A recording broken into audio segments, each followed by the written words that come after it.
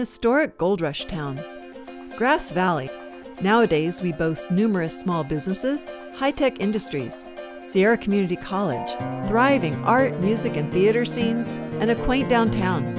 Grass Valley remains a very busy place and a draw for outdoor enthusiasts, tourists, and retired folks. That's a wonderful area. Here your vote counts. From anywhere should get a chance to come see historic Grass Valley. It's wonderful. The creativity that runs through this whole area and just lights people up. This is just a wonderful community. It's a great community to live and work and raise a family, and there's so much to offer here. It's a very eclectic community. I love how close we are to all these outdoor activities and just nature in general. In all this coming and going, there is a treasure that has long been forgotten and neglected. It's what brought people here in the first place. Before the pioneers and the gold rush, Nyssa and other Maidu tribes thrived along what we commonly know as Wolf Creek. Yes, a creek runs through Grass Valley.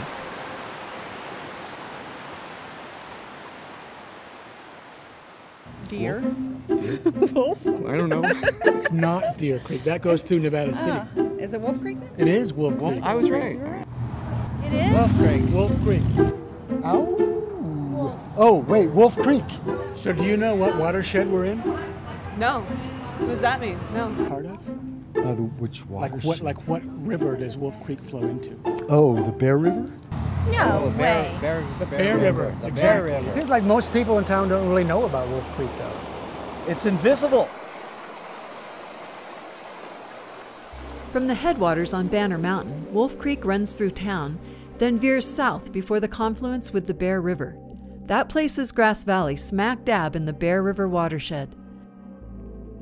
The Bear itself then runs into the Feather River. The Feather runs into the Sacramento River, which joins with the San Joaquin to enter the San Francisco Bay. Wolf Creek is part of this major California water system.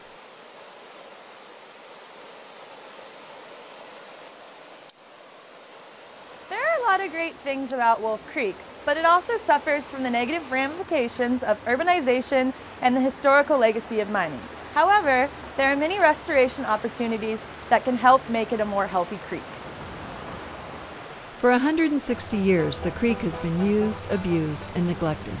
It's been channelized, buildings and roads hover right up to the bank, and freeway construction condemned the creek to disappear underground. The history of that seems to be in concrete. To use that frame of reference, it is cast in concrete. Apparently, the understanding is that it's a retaining wall for the freeway down there, and there's a whole lot of engineering. In close proximity to the creek and along its tributaries, the following toxins have been found and well documented: asbestos, arsenic, yellow boy, carbon tetrachloride, and other heavy metals.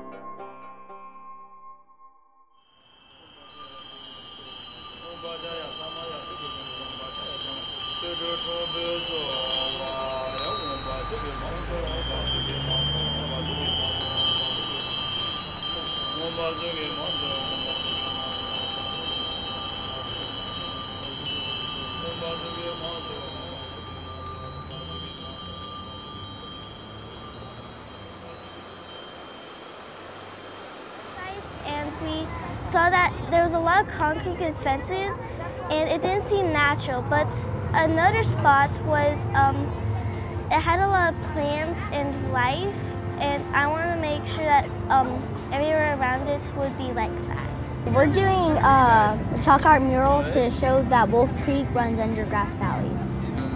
We knew that the creek by our school was Wolf Creek, but we didn't know that it ran through here.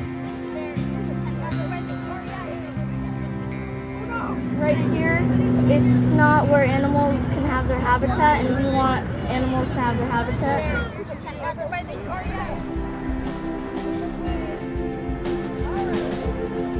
We welcome the Wolf Creek Alliance, and we also really welcome what you're doing. I mean, you're doing a very good thing. I was born and raised here. We used to run up and down the creek, and we fished in the creek. It was brown trout, wasn't it? Brown trout. Now, I understand people still actually catch brown trout occasionally in the creek.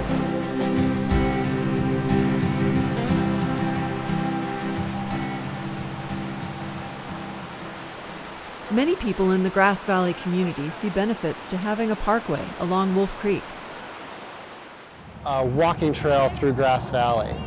It really sparked a lot of excitement, and we had a lot of people come out at those early meetings where there was some public input as to what they wanted. But I think the best thing we could do for our whole little community of Grass Valley, Nevada City, is develop the trail systems. Bicycle trails, walking trails, so we're not dependent on our silly cars all the time. Yeah, I think it'd be tremendous. I'm a bicyclist and a mountain biker and a hiker, and I think that's wonderful. So, no, I'm a real proponent for trails, pedestrian, bike, run.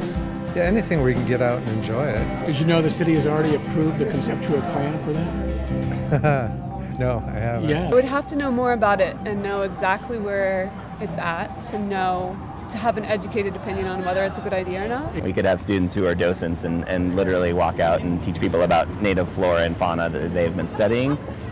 So just a lot of potential. And pre-K 8, so our little pre-Kers that are at charter all the way through our middle schoolers could all be part of it. I would support any way we could do it, whether it's a section at a time, like you say, starting with the paths, and if there was a way over a period of years or a period of time to open that creek up down for a half mile, or maybe that's too much, I don't know. But that would be a great stretch, even a quarter mile maybe, could make a big difference in downtown Grass Valley. The proposed parkway itself begins at the corner of Idaho, Maryland and Sutton Road and runs 2.2 miles down to the North Star Mining Museum at Glen Jones Park. This is a really wonderful hub to begin the whole parkway concept.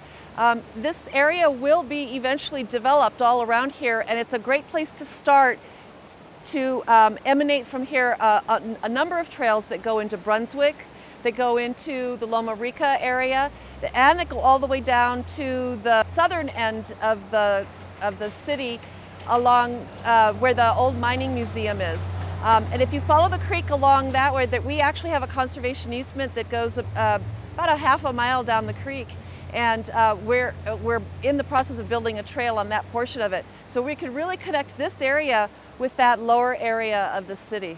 We are actively seeking grants and donors to fund the design work, engineering reports, environmental review, permits, and contracts for implementation.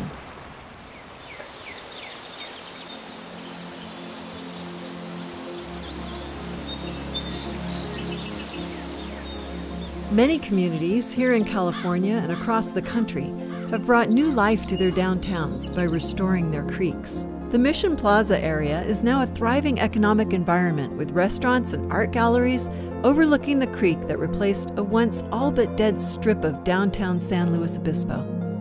The Prince Memorial Greenway project restored nearly a mile of Santa Rosa Creek in the heart of downtown Santa Rosa. The path system is now heavily used by pedestrians and cyclists. Nevada County is benefiting from trails created in Nevada City and beyond. The Tribute Trail has been the outcome of coordinated effort from all kinds of different people. The folks who live next to the trail, the folks that want to walk on the trail, the city, state, and federal agencies that own pieces of the trail, the philanthropic community that helped pay for pieces of the trail, is knitting together a quilt of goodwill. People think it should be easy to build a trail, but believe me, you touch people at their private property, they're very concerned. You want to have a safe place to walk your children, so you don't want it to be on the edge of a cliff or with dangerous people. It's very hard to build a trail, and I'm proud of what we've accomplished here.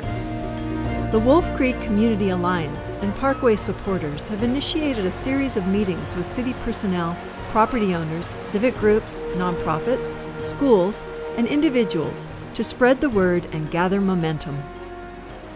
On behalf of the creek and community, join dedicated people who are ready to roll up their sleeves and find a creek in common.